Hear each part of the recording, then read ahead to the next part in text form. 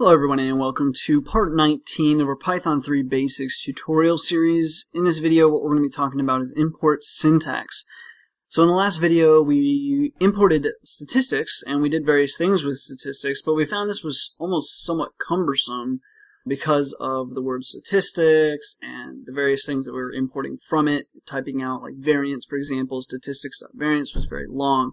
So this video is going to be dedicated to import syntax, what we can do to make importing easier, to do some shorthand, and also not necessarily import everything from a module if you don't need it. So with that, let's go ahead and get started. So if you recall, the basic way to import something is just import statistics, and then we had an example list, and I'll just make a long list. If you still have yours, you could just use the same one as you had before. Okay. And then we did, like, for example, to get the mean, we did print statistics.mean example list, like that. So we could save and run that, and that gives us the mean. But a lot of things that we can do actually here. First of all, we can make statistics a little bit shorter, so we can kind of shorthand this by doing the following. So we can import statistics as S. So now every time we want to reference statistics, we just actually have to type S instead of the full statistics. So we can change this to S. So now we save and run that, and we see we get the exact same output. So we're able to use as to kind of rename statistics. Now the next thing that we can do is, for example, let's say the only thing we want from statistics is to perform the mean operations, or mean operation. So instead what we could do is we could say, let's comment this out and we'll comment this out. And now we'll say from statistics import mean.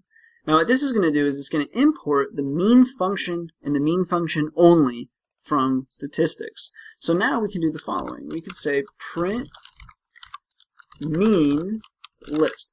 And now we save and run that and we see again the same output. And now as you can see, we didn't have to do anything .mean, we just had to do mean, because all we've done here, basically this makes it act like as if we had created the mean function, you know, in this script. Obviously we didn't, but that's basically what it does for you. Now next, what if you're super lazy and you just still don't want to type mean? I realize it's only 4 letters, but what if you really don't? Well, we can do import mean as M. So we can come down here and instead of mean we can use M. We can save and run that, and again the same output.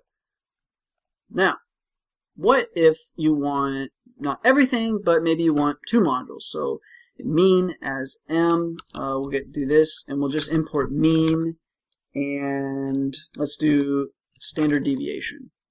So from statistics we're importing the mean function and the standard deviation function. So here again we'll do print mean example list, and then we'll also do print stdev example list. Save and run that, and we see that we're able to get them both as well. From there, the next question is, well, I want to not have to, you know, type all these out. I want to use the as. So maybe you want to do mean as M and then standard deviation as S, like that. We can come down here, M, and here S, save and run that, and sure enough we have the exact same output. So now M and S, and we've only imported the 2 functions rather than everything. Now that's all fine, but what if instead of, like, let's say we want everything from statistics, so we want the same thing as import statistics, but we don't want to type statistics. What can we do there? Well, what we can do is, let's comment this out and let's say from statistics import asterisk. And what this asterisk is going to stand for, or stands for, is literally everything.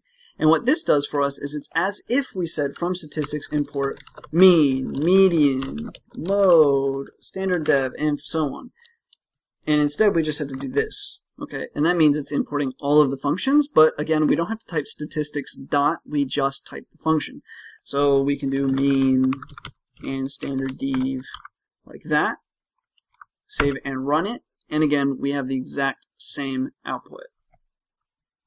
So that's the basics of import syntax. So again, we can just import the module, which just imports statistics, and what that's going to make us do is to reference any function in there, we have to do statistics dot that function's name. We can also do from statistics import one of the functions or many of the functions. We can also do import statistics as a letter, like import statistics as s, and then we can reference all of the functions within statistics, but what we have to do is s dot the function name. We can also do from statistics import function name as a letter, so that's what this was right here. So from statistics import mean as m, and we can continuously list these out and do like mean as m, standard dev as s, variance as v, and so on. We can finally do from statistics import everything. That way we don't have to hand type out all of the functions, but we forfeit the ability to do as and a letter or whatever. So that's going to conclude the import syntax and chapter 19. In chapter 20, what we're going to be covering is modules, how to create your own modules, so hopefully you can better understand what modules are and how simple they really are. Some people, I think, overcomplicate modules, and they don't need to be overcomplicated. So that's what we'll be covering in the next video. As always, thank you for watching.